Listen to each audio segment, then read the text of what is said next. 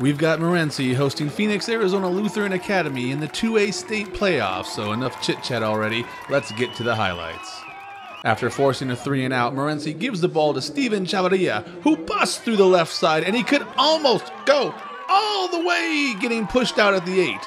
The big run was negated by a penalty, however, and Morenci ended up punting as well. On 3rd and 8, the Coyotes do a little trickery with a delayed draw, and as Morenci prepares for a pass, Brandon Garcia takes the handoff and goes straight up the middle, 72 yards untouched to give Arizona Lutheran the early 8-0 lead. The Wildcats methodically worked the ball down the field in the second quarter, chewing up clock 5 yards at a turn, and finished the drive with a 2-yard quarterback keeper by Nico Carrasco. The 2-point conversion was good, and we were all knotted up at 8 with 5 minutes and change to the half. A Morenci punt was muffed and recovered by Pacheco, but the ref said Tanner Hudman interfered with the catch, and the Coyotes were in business with time running out in the half.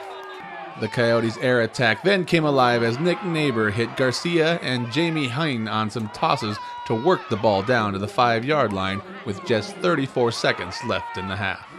Morenci's bend but don't break defense held, however, and after the field goal attempt went wide right, the teams went into the half knotted up at 8.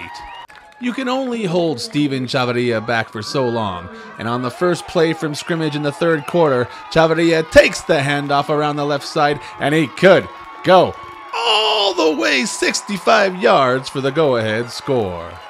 The extra point was good, and Morenci was up 15-8.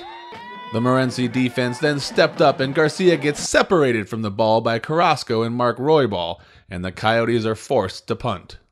The Coyotes didn't lie down, however, and after a Morenci punt, Garcia heads up the gut and battles his way 15 yards for a TD. Garcia's 2-point conversion try was stuffed by Isaiah Sanchez, however, and Morenci clung on to a 15-14 lead. After forcing a Morenci punt in the fourth quarter, Arizona Lutheran again ran the same delayed draw, and Garcia scampered 51 yards to set up the Coyotes at 1st and goal from the 9. On 3rd and goal from the 3, however, Neighbor's pass is knocked down and the Coyotes settle for a field goal, which gives them a 17-15 lead with just under 7 minutes left in the game. Morenci had the immediate answer, however, as Carrasco takes the ensuing kickoff on a bounce at the 22 and weaves his way through defenders until popping out on the right side, and they're not gonna catch him as he goes 78 yards on the return to put Morenci up 21-17. Then on 4th and 3 from the Morenci 45, Garcia can't hang on to the handoff, and by the time he recovers the fumble, it goes for a loss and a turnover on downs. On the very next play, Chavarria rides the momentum as he zips and zaps all the way down to the Coyotes' 30-yard line.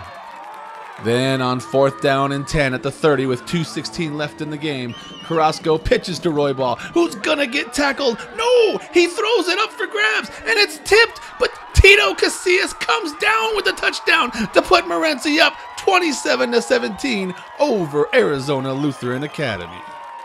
The Coyotes take to the air to attempt to come back, but Roybal snags the ball on the INT, and he's heading the other way in a hurry. Roybal puts on the brakes and makes a Coyote miss, and then he puts it in gear again, and he spins out of another tackle all the way down to the 5-yard line. There was a flag, however, and while the interception stood, the run back was negated due to this tough crackback block by Isaac Pacheco that leveled Tyson Bicchiolis, who would eventually walk off the field on his own power. Morenci then ran out most of the rest of the clock and left the field victorious with its 27-17 win. The prize for their effort? A date with the #1 ranked Round Valley Elks in Eager next week. It was really tight, especially in the first half. Yeah. I mean, back and forth. We kind of anticipated that's the way it was going to be. I mean, 8-9 game, you anticipate it's going to be close and that we're both going to battle and be ready to go, and that's exactly what happened. We had to deal with adversity on our first drive. I mean, we got a couple penalties called back. We got a touchdown called back, and so, you know, we didn't give up. They scored first, and a lot of times when the other team scores first, you know, in the past, our guys used to give up. Not anymore. These guys have so much heart and so much pride and so much just dedication that I knew that they were gonna come through, and sure enough, they did. Well, you know, that 4th down fumble, that was dumb 2 play calls on my part. put us in that position. Yeah, a fumble happened, but honestly, we shouldn't have been in that position. I should have done something differently play before. Morenci, they came out and they hit us, and we knew they were going to. They made some great adjustments on our double wing, and kind of stymied that, so we kind of went away from our double wing a little bit. Just ran straight up, a little bit full house stuff, and had a little bit more success on that. We kind of shot ourselves in the foot here and there, and they took advantage of, a few mistakes on our part, and put ourselves in a position, a quarterback bootleg on 3rd and 8, and we're yelling out it's coming, and we just didn't make the play. And then that tip play right at the end, ball just bounces that way, unfortunately. So, congratulations to them, and unfortunately, we're saying bye to 7 seniors, and, the young guys have a learning experience, and so do us coaches. I mean, just the dedication, hard work, and everything, and all the love that our team has for each other, and just individually. I mean, it's a team sport. You can't do it on your own. And I'm just really proud of my brothers. We're brothers on the battlefield. That's all it is. You got to go out there and give it your all. If you don't, then you're just going to lose.